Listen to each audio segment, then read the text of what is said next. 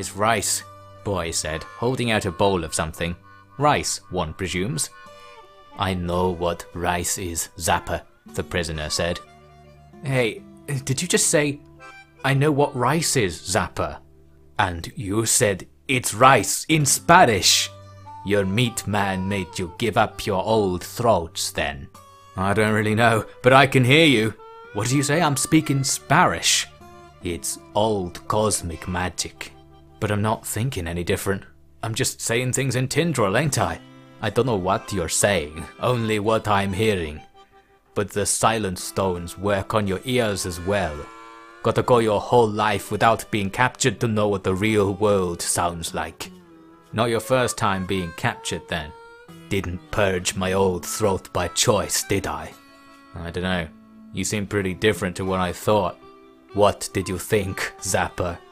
Thought you'd be all grunting and bleeding and blinding and, you know, monster stuff. All Zappers think that. What's a Zapper, then?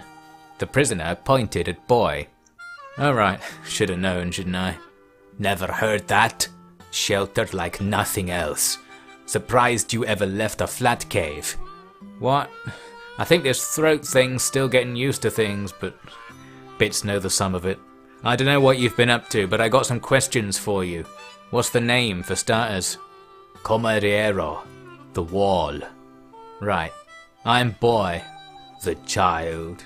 Don't you start, it's a long story. It seems the cosmic people magic allowed Boy and Comeriero there to get chatting, with Boy eager to find out what trouble they could expect from the Tranca Union. Comeriero spilled the beans without much pressuring, telling of a village a couple of days' walk east in the lowlands. You seem like a reasonable bloke. Why were you coming at us like that? Boy asked. If you really are from another world, what use would there be explaining it? I failed, so my story ends. There will be no ill will if you kill me, Zapper Boy. In fact, if your kindness extends that far, I request it. Hold your horseshoes. You know what I want here, don't you? Your mates are gonna kill us any day now. If you get the heat off us, we can make a deal and you'll go free, right? Comeriero hung his head and said nothing, even after a few more questions from Boy. Then there was a tumbling sound from the shed next door, followed rapidly by Lady thrusting her head into the doorway.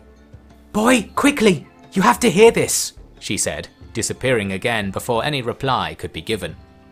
Think carefully, man, Boy said in parting to the prisoner, bolting the door closed as he moved over to the staves shed. There he saw the setup mentioned previously, with the handle piped into a strange cosmic rod. Staves was holding said rod with trembling hands. It's in here, he managed to say to Boy. You what? Just listen, Boy, Lady said, getting to work on the handle. The thing began cycling through the same series of strange noises as before. What am I listening to here? Boy asked. Wait, Lady barked. The noises carried on until the all-important one. Hello! If you speak one bastion, please reply yes. Yeah, what's it to you? Boy replied. You have selected one bastion. Fantastic, the rod said. Staves fell to the ground and clasped his hands together. Lady closed her eyes and kept pushing away on the generator handle. What are you doing? Boy asked of them. It's the Overlord, isn't it? Lady said. Overlord? That sounds like a wonk to me. You think the Overlord isn't a wonk? Oh, when you put it like that. Boy was cut off by the rod beginning to speak again. Data files found. One bastion. Ha! Blasted old language, that. You must be a proper bunch of outcasts then, eh? I haven't heard those effing and essing chaps since my old grandfather's portfolio. What a time it must have been. Oh my, I'm getting off topic. You see... Are you the Overlord? Boy asked, but the voice didn't react, carrying on as before. Not really a better way to understand it, so forgive the technicalities. I suppose it's not impossible that you'll still remember silence. Well, maybe not, or they wouldn't even broadcast this message.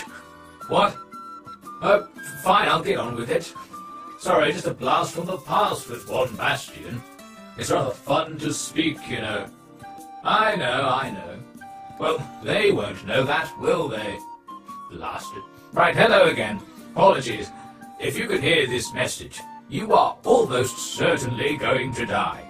But that's where I come in. This message is an automated broadcast from your planet's Emergency Exit Strategy Center, and clearly the emergency has been declared. So, if you get this, you need to get over here and get your hands in. You might not have much time, so don't dally about it. You'll find your radio will detect positioning data from the launch site, which you can use, along with your own local maps, to navigate to the relevant point. Bloody Garfield, I hope you one Bastion nuts still know about radios. That's all I know, really. You probably know more about it than me, don't you? Whatever apocalypse is going on there, I do wish you the best of luck. And as I said, we're waiting for you to evacuate. There's always another Rimworld, as they say. Oh, I feel terrible for all this. That's it then, isn't it? What's next then? Frentalian?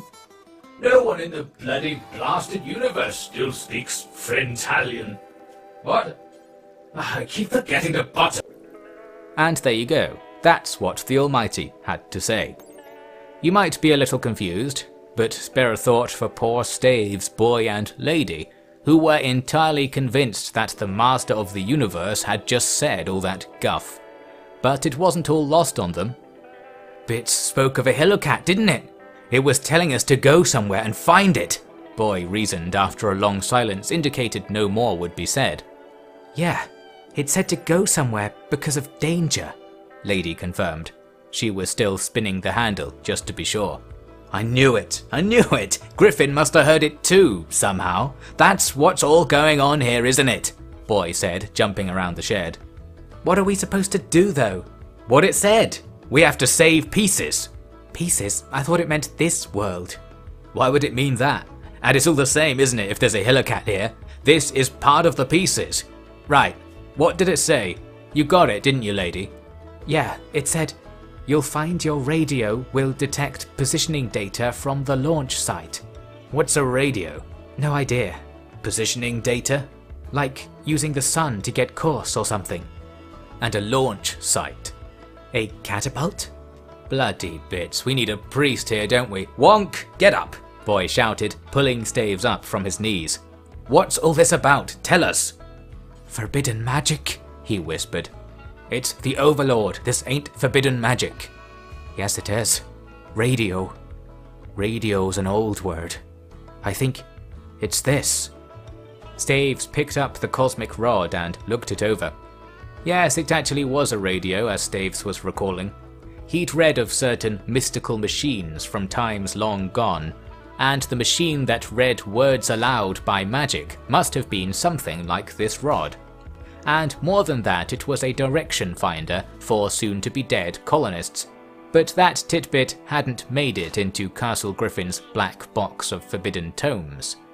The rod didn't say anything else after that, no matter how much sweat was seeped at the magic handle. All it would do was beep occasionally and display readouts on its glass panels. According to Staves, it was just a series of numbers and letters with no meaning, which did wonders for building anxiety over a purported end of the world sneaking up on them. Lady reassured herself by memorizing the numbers. Boy reassured himself by getting as many crops stowed away as possible, and Staves preferred to share Cannibal's view on the matter, to leave pesky things like the apocalypse until after dinner. Really, things carried on quite well, but this awareness that the Almighty was up to something made even the smallest inconvenience seem like the beginning of the end. For example, when a frothing raccoon hissed at Staves, beginning of the end. Or when Comeriero became quite ill and didn't want to spill any beans other than those his stomach ejected, beginning of the end perhaps.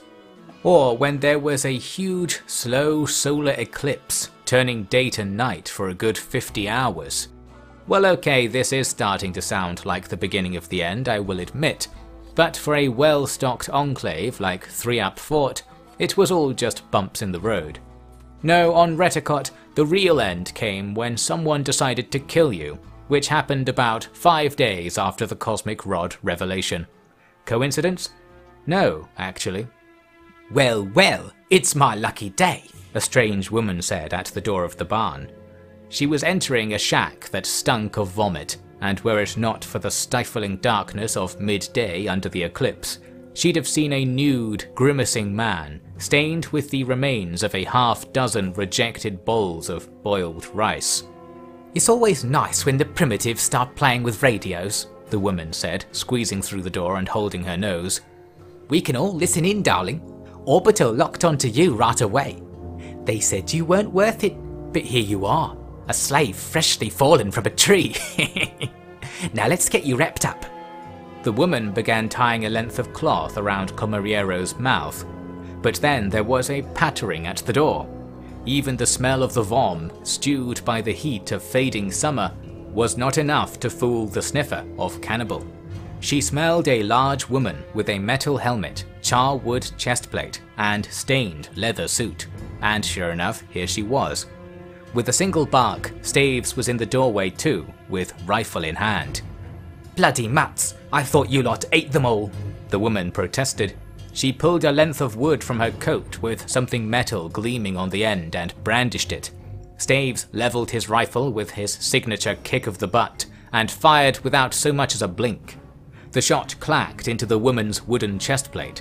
She tried to bring her weapon down on Cannibal, but Cannibal had lunged forward and sunk her teeth into some tasty exposed shins, causing the weapon to fall long.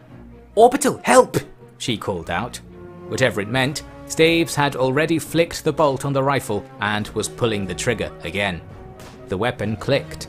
Staves pulled the bolt back again, while the woman tried to swing at him with her stick and kick Cannibal away at the same time, causing her to stumble off balance.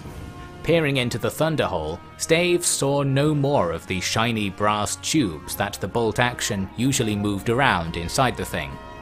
But thanks to the wisdom of the tribes, he knew precisely what to do. Taking a step back, he pulled the rifle back over his shoulder, then flung it full pelt into the woman's face. A bolt-action rifle weighs at least 5 kilos, so to us we might imagine having a couple of bottles of your favourite brand of cola slam into our faces at once. More than enough to have this intruder crashing to the ground. Cannibal kept her teeth in place as Staves put a foot on her chest. If I leave you alive, will you tell us stuff? He asked. I'll tell you now, primitive, that Orbital's gonna make you regret the day you were born. Is that all you'll tell us? Shut up. You can make me your slave, but the Eaters will rescue me, sooner or later. Right. One moment. Staves carefully unbuttoned a chest pocket, difficult in the dark, and slid out a black box. He whacked his fist on the side of the rifle magazine until it thudded into the mud, then clicked the box into place. Wait, hang on, the woman said as Staves put the rifle in her face. He pulled the trigger, but it just clicked. Oh, sorry, he said.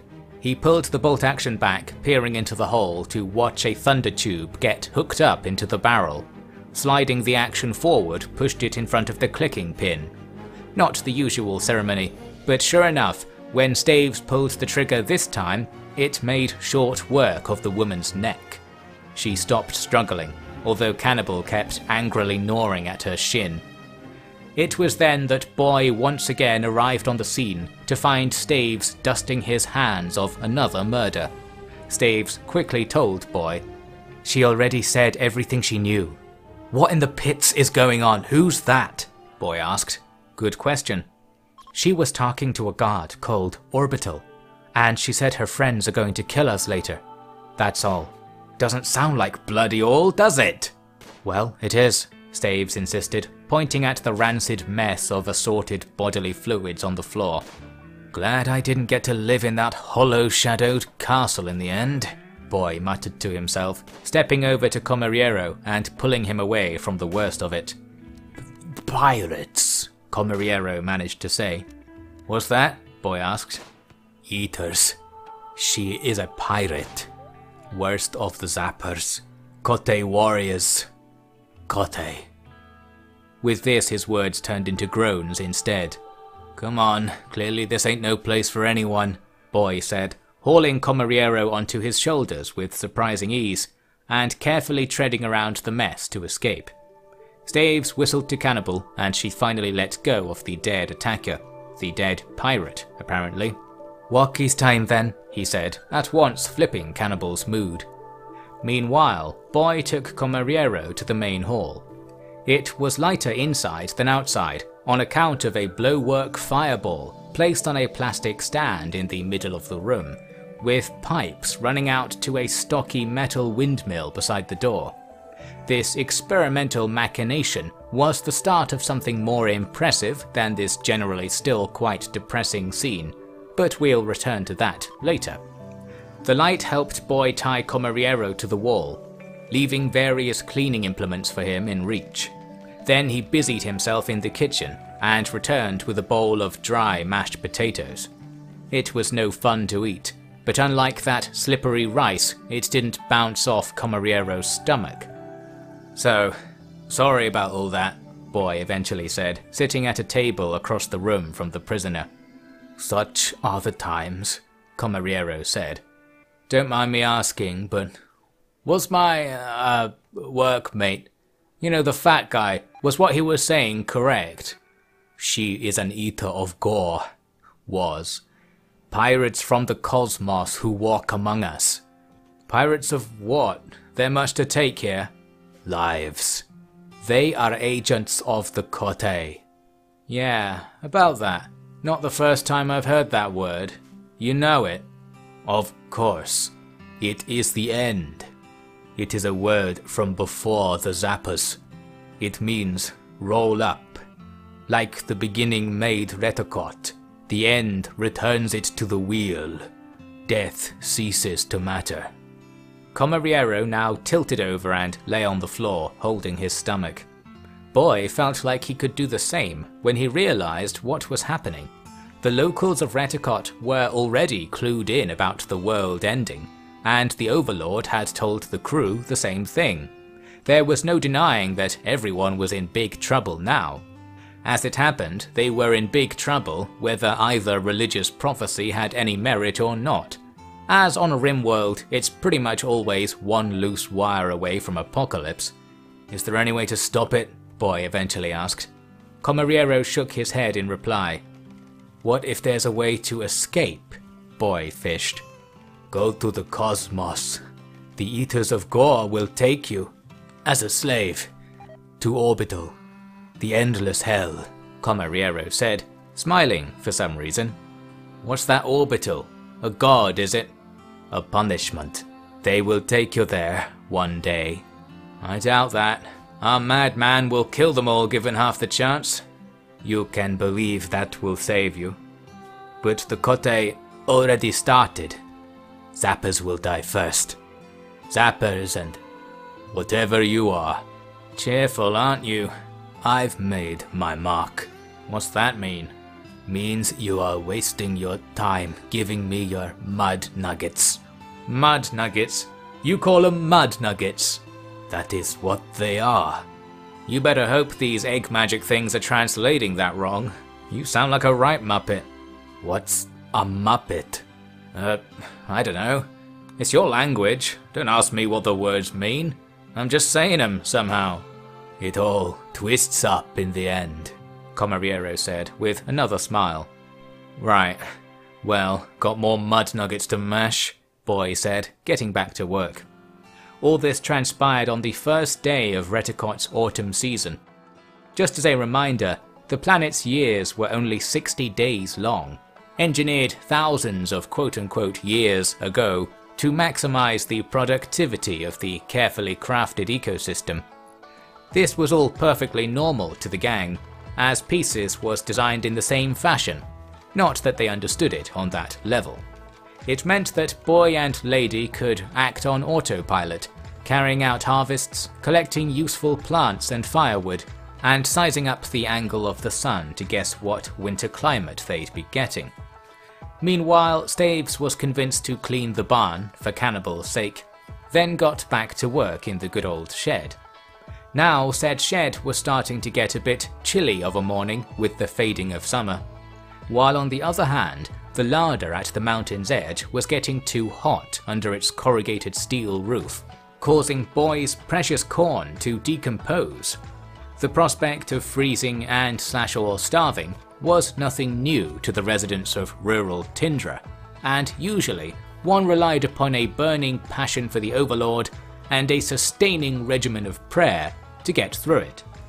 But the Cosmic People magic offered a different solution. 3-Up Fort was just a little more wonkery away from a few mod cons. The world might be ending by roll-up or by the bits, but the Blowwork Revolution was gonna make it a far more pleasant experience.